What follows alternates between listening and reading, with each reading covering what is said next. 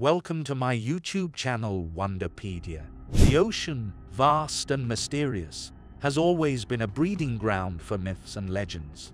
Among the most captivating of these maritime mysteries is the existence of the megalodon, a colossal prehistoric shark believed to have roamed the seas millions of years ago.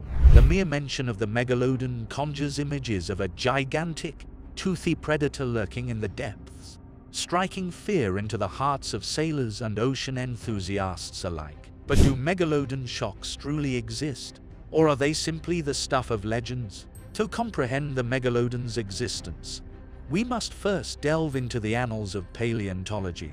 The megalodon, scientifically known as Cockorokols megalodon, was a massive shark species that dominated the world's oceans during the Cainozoic era, approximately 23 to 3.6 million years ago.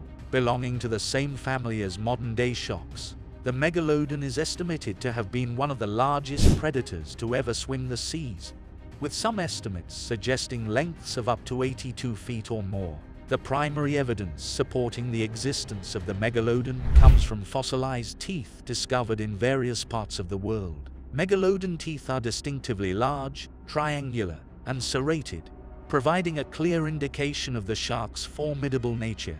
Fossilized vertebrae and occasionally other skeletal remains have also been uncovered, contributing to the scientific understanding of this prehistoric behemoth. However, it's essential to note that while teeth and skeletal fragments provide valuable insights, the absence of complete megalodon specimens poses a significant challenge. Unlike some other prehistoric creatures with more substantial fossil records, the megalodon's skeletal structure is composed largely of cartilage, a material that rarely survives the fossilization process. Despite the scarcity of concrete fossil evidence, numerous accounts of alleged megalodon sightings persist in contemporary times.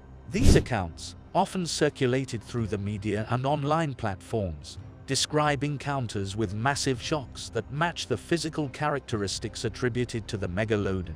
While these anecdotes fuel speculation and excitement, they lack the scientific rigor required to establish the megalodon's current existence. The scientific community remains divided on the question of the megalodon's contemporary existence.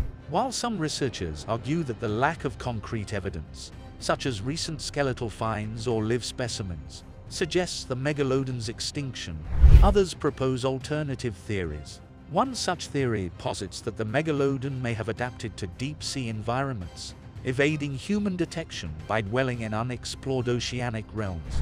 Proponents of this idea argue that the shark's elusive nature, coupled with advancements in marine technology, makes it plausible for such a creature to remain hidden.